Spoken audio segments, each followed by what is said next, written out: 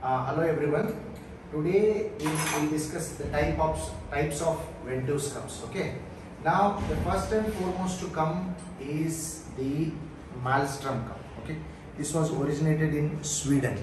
Now if you see, the cup is of course the metal one, and it has a plate inside which is connected to the chain. Okay. Now this has a outlet where the vacuum will be created, and it is connected by a tubing, and this will eventually go to the suction apparatus. Okay. Now it has a release valve here where whenever we want we can release the pressure. Now it's a wonderful innovation. Maelstrom actually kind of revolutionized the instrumentation delivery. Okay. Now in Maelstrom cups, the good thing is there is a good amount of distance between the cup and the operator, so that a good amount of traction can be generated. But the disadvantage is that somehow there will be leakage of the pressure because of so many connections involved. Okay. Now to counter this came the Bird's modification. Now if you see, Bird's modification do not have a chain or a cup, a plate which is attached to the tube. Instead, the traction is applied in the center, which is not in connection with the suction tube.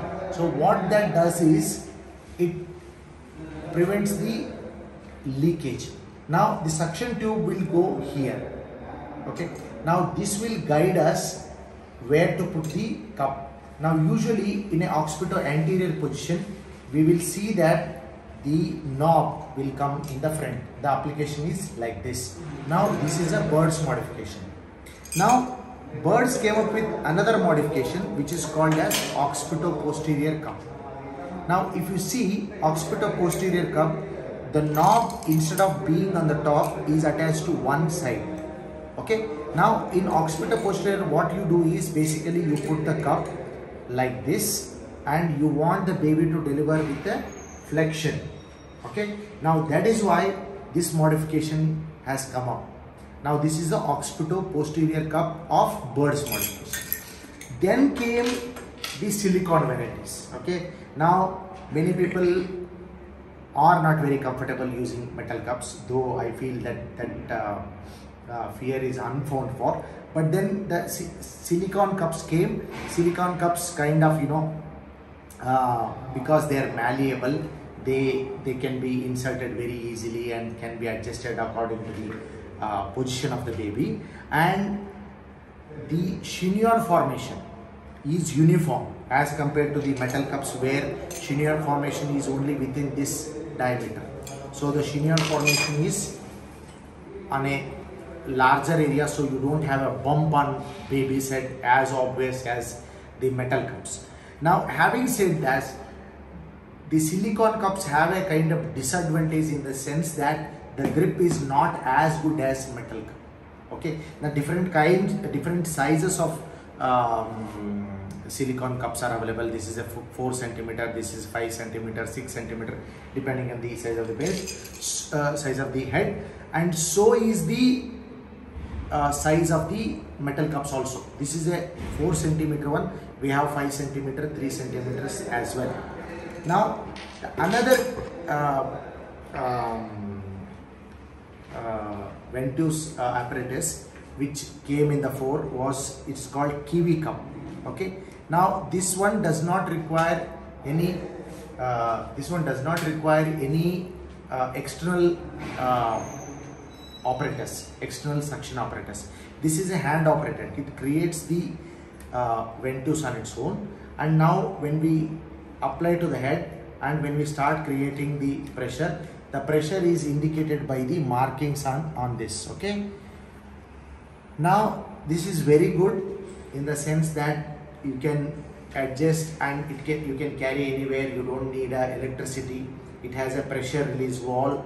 Okay. The problem is this is expensive. Okay. And second thing is it is disposable, though some people do reuse it, but then ideally it has to be disposed after single use. And somehow in my personal view, though this kiwi cup is been pretty popular in Europe, but this cup somehow I find the traction is not very adequate. Okay, this is the disposable kiwi type of Ventouse. Okay, Yes. Now this cup is for cesarean section. This is a silicone one. This is specially designed for performing a head extraction during the C-section. Now why this is different is this has a small handle. It doesn't have a big handle, so it is easy to insert. Okay, usually I don't usually attach this well in advance. Usually we use the same Yankur tip. Okay, so it is easy to insert and you don't have to apply too much of pressure, and it has this 2-finger grip is more than enough to extract the head. Now I have a separate video how to use this silicone specially designed cup during C-section in YouTube. You can check it out. Thank you.